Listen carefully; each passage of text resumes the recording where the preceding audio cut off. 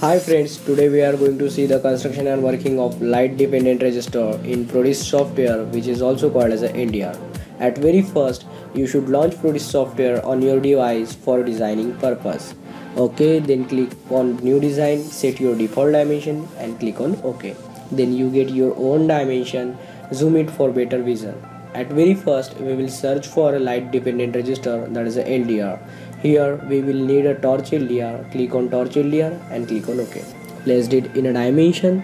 Now we will search for a resistor. Here we will need a 3 resistor, wherein 2 resistor of 10 kilo ohm and 1 resistor of 330 ohm. There you go for resistance R1, placed it and rotated wisely. Similarly placed resistance R2 and rotated wisely, and similarly you placed resistor R3, which is having a value of 330 ohm. Now we will search for a transistor, that is a transistor BC547. Click on transistor BC547, click on OK. Placed it in a dimension, rotate it as per your requirement.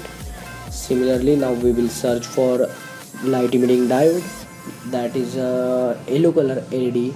There you go for animated yellow LED. Click on it, click on OK.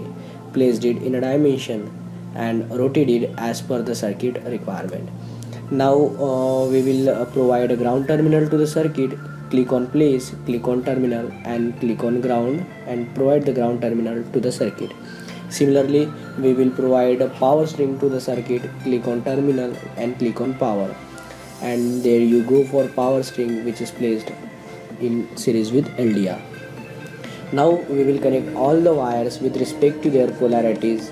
Here resistance R2 is connected and the base of transistor is also connected with resistance R2. Collector is now connected to the cathode of diode and the anode is connected to the resistance R3. Complete the path with respect to resistance R3, which is having a value 330 ohm. Now the emitter of transistor is grounded. In similar way, the resistance R1 is also grounded.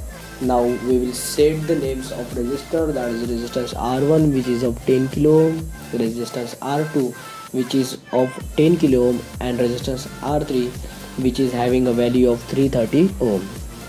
Similarly, we will set the names of diode, that is a diode D1, and now we will provide a value to the power string, that is a plus 5 volt. Okay, save your file and there you go for simulation. Now when the positive potential is provided, as you can see the LED is glowing, and when the negative potential is provided, the LED turn off. Okay, now we will see what happened when the resistance R1 and LDR are interchanged with each other and their position.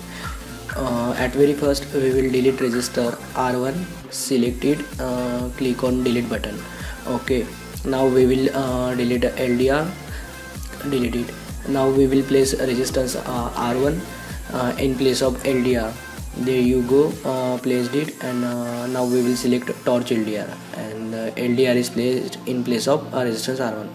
Now we will connect all the wires. Resistance R1 is connected to the R2 and the R2 is connected to the LDR. As you can see, now the LDR is grounded. Okay, now we will set the value of resistance R3, that is 100 ohm. Click on OK. Now we will provide a name to the resistance R1, which is having a value of 10k, and there you go for simulation. So as you can see, at a lower potential the LED is glowing, so when higher potential is provided, LED turn off, and again when lower potential is provided, LED start glowing. Thank you so much for watching. If you like our video, subscribe our channel.